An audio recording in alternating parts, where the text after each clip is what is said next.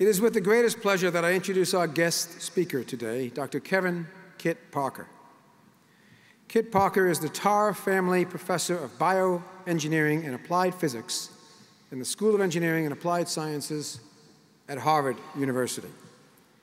He is a primary faculty member of both the Harvard Stem Cell Institute and the Wyss Institute for Biologically Inspired Engineering, and is also a member of the Systems Biology program at Harvard Medical School and the Harvard-MIT Health Science and Technology program. He received his PhD in Applied Physics in 1998 from Vanderbilt University, his Master's of Science in Mechanical Engineering in 1993 from Vanderbilt University, and his BS in Biomedical Engineering in 1989 from Boston University.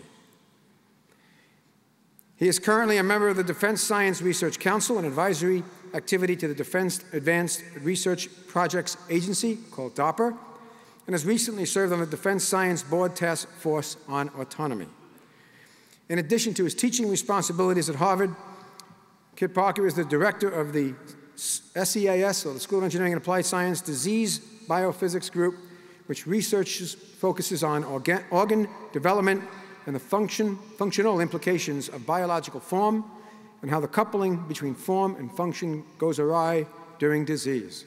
He's involved in projects ranging from creating organs on a chip to developing nanofabrics for applications in tissue regeneration, and he is currently helping develop a heart-lung micro machine that will accelerate drug safety and efficacy testing.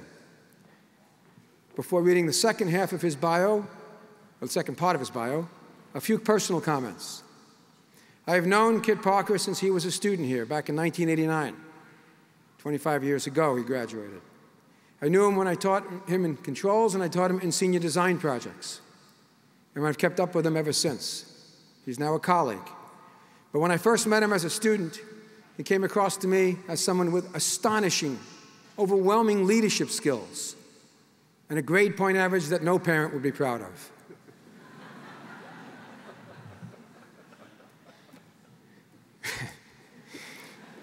I'm not kidding. So those of you in the bottom half of your class, where he was well into, consider what I just read as the first part of his biography. But he's more than that. Kit Parker is an infantry major in the United States Army Reserve component and has served 2 combat tours in Afghanistan, where he was awarded the Bronze Star, the Army Commendation Medal with a V device, and the Combat Infantryman's Badge. Please join me in welcoming Kevin Kit Parker.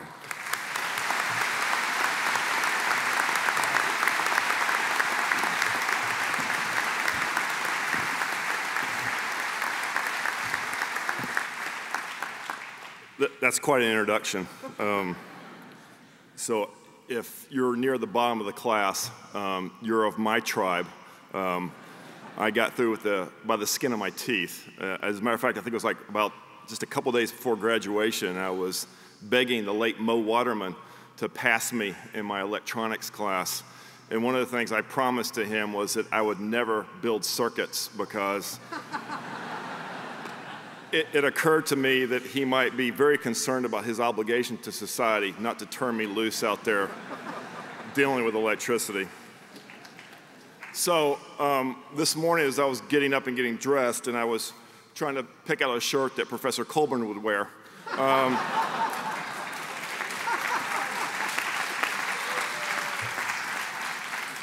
I started thinking about when I graduated and who the commencement speakers were for the College of Engineering, and I didn't have a clue.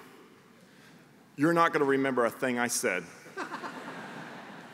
It might be on YouTube someday. If you even remember that you were here, you can go back and watch it. And you're probably thinking, how did this guy get picked?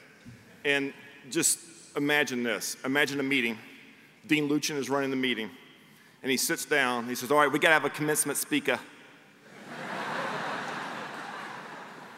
And the first criteria he asks, who's alive? That narrows the field pretty quickly. So when I was trying to think about why did I get picked, I realized why. I'm free, I knew where to park, and I always show up. And I started thinking about the comments that I had prepared for today and rehearsed with my niece Parker and my daughter Caroline last night. And I realized that nothing I said or rehearsed was going to be better advice than be cheap, know where to park, always show up.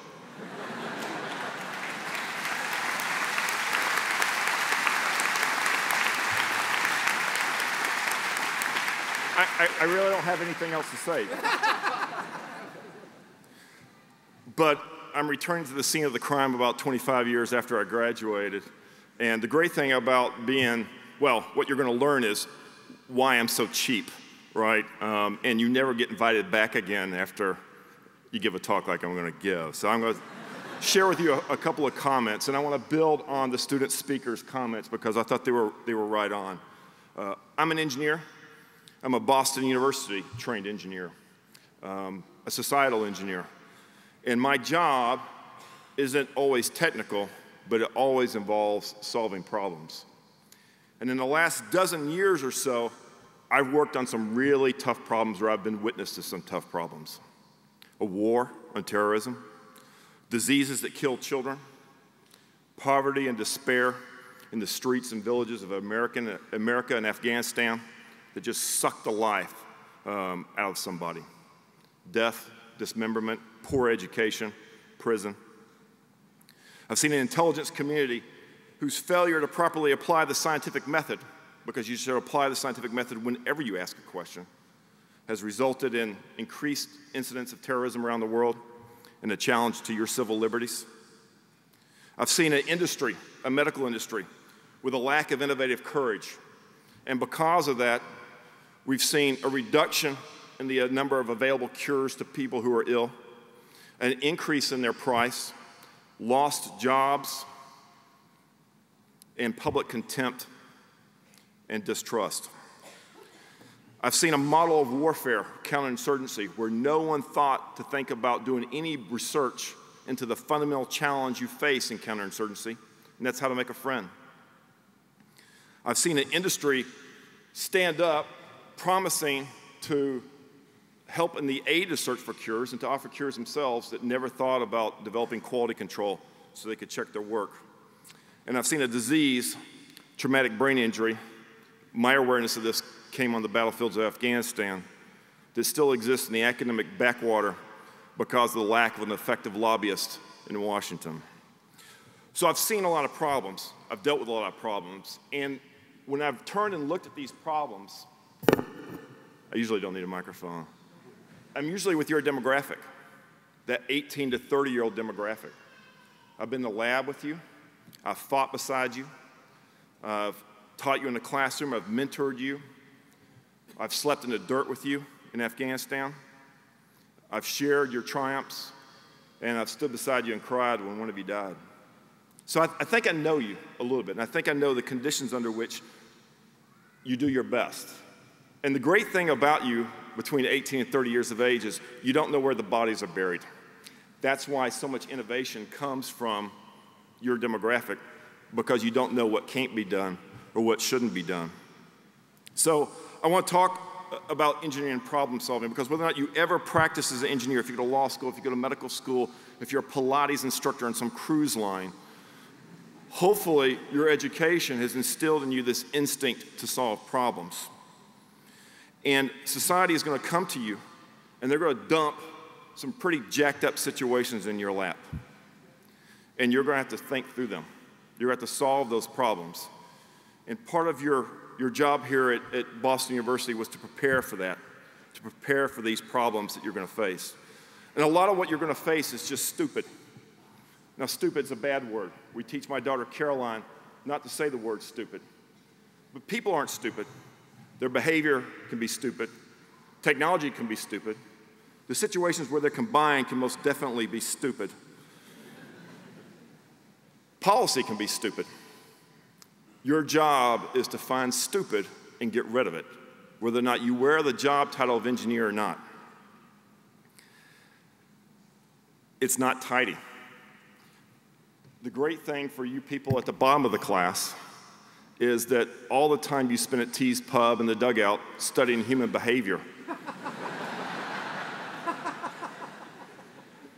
In the professional environment is going to put you on equal footing for those of you who spend a lot of time doing your homework and thinking about inside-the-box solutions.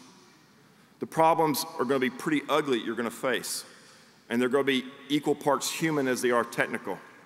As a matter of fact, a lot of the scientific problems I've dealt with over the last dozen years or so, or maybe since you were in middle school, the technical component of the problem was drowned out by the human component. Stupid hurts.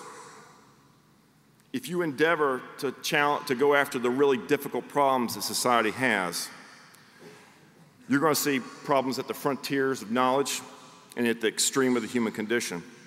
You're going to see unfathomable agony in the face of an incalculable technical solution. You've got to prepare yourself for that. It's going to challenge you as much physically and spiritually as it is mentally. These problems are probably going to come close to breaking you before you break them. And you have to prepare yourself. This is why you do more than just take classes. This is why you go to T's Pub. This is why you go to the dugout. This is why you participate in extracurricular events or college athletics. I oftentimes envy the athletic coaches because they have a student for 4 years, and you can really mold someone in 4 years. In a semester class where I've got you for 3 lecture hours a week, I can't do that. I can't mold you that way. Hopefully this environment at Boston University, an environment that I'm really proud of, and I was taking my niece around yesterday and I was taking a look at BU, and I was really struck by how proud I was to have had this experience, and hopefully you will be too. But all of the experience, not just your classroom experience, is going to be preparing you for what you're about to face. Do not be afraid of the cutting edge. And I'm going to tell you something. When you have to go somewhere where there's nothing, and you have to make something, some third world rat hole where you've got to go in there and build a well, build a school, try to get tribes to make nice with each other. When you go into a laboratory and you face a disease that kills people and there's no one working on it, think about what happened with HIV several years ago. We got in the game a little bit late on that one. There was nothing. And it took a long time to inspire people to go in there and make something. You have to get over this fear of facing the unknown. You have to show this perseverance that's required for the long fight. And that's what you're facing, a long fight. When you prepare to innovate, it's as much a state of mind and strength of character. The script for your life or your role as an innovator was largely written before you came here to Boston University. The ability to connect the dots, the ability to lead, the ability to organize, a lot of this came from your families or from your upbringing. Boston University was designed just to help give you some subject matter expertise and some experiences to continue to kind of polish you and prepare you for those challenges. But if I could leave you with a list of things that I think you should do if you're your demographic, and most of these things I still do at 48 years of age, I'm going to leave you with 5 things. And I'm not stupid enough to think that you're writing these things down. That's why there's YouTube. At 48 years of age, I still have mentors who in word and deed help me from creating more stupid than I try to mitigate. That's really important. And you're going to find the role of mentors as being very important throughout your career, different mentors for different things. You need to get out and learn how to be a good team member and how to build and lead teams. Innovation is not an individual trait. It's the emergent property of a good team. And if you don't build teams, you're never going to be able to address those really challenging problems that exist at the interface between different fields. I'll tell you a story. When I went to Children's Hospital to do a postdoc after my PhD, I remember I got off the elevator the first day. I was going to work with Don Ingber, and he was in the empire of Judah Folkman, the great cancer researcher who studied angiogenesis. And when the elevator door opened on the Enders building over there at Children's Hospital, there was this huge picture on the wall, and it had a headshot of every one of Dr. Folkman's trainees who were a member of the National Academy. So first of all, it said, hey, power. Look at whose house you're in. But if you knew Dr. Folkman, you knew that cultivating the careers of his people on his team was really important. And understand, as a team leader, the product you deliver, not just scientific, but in terms of your team members, is just as important. You've got to develop your team. You got to learn how to call out stupid, but you got to be aware of the second and third order effects of calling out stupid. I haven't always been that good at it. You have to understand that you've got to call out stupid, and you've got to save good people who just found themselves in a stupid situation. That's really important. The other thing you've got to learn how to do is to understand that money is the enemy of ideas. It's the ally of innovation. But I oftentimes see, I saw it on the battlefields of Afghanistan and Iraq, where we used money as a weapon system. You've all seen companies that were very well funded, but failed to innovate. And I see this in my laboratory every day, where young, inexperienced engineers try to buy their way out of a problem rather than think their way out. Money is an enemy to good ideas. Money is an ally only to when you want to innovate and put it in somebody's hands. I'll leave you with one final note. The fifth thing that you've got to do to prepare yourself to solve society's problems is maintain the cultural moorings that define any civil society. Faith, family, and friends are important. I know. I've faced this challenge myself. But if you live at the edge of ugly long enough, and as a societal engineer, if you're really living up to that title, you're going to get next to ugly pretty quick. You're going to get scuffed up. You've got to maintain those bonds with people whose values you want to adopt and strengthen your own and help them strengthen theirs.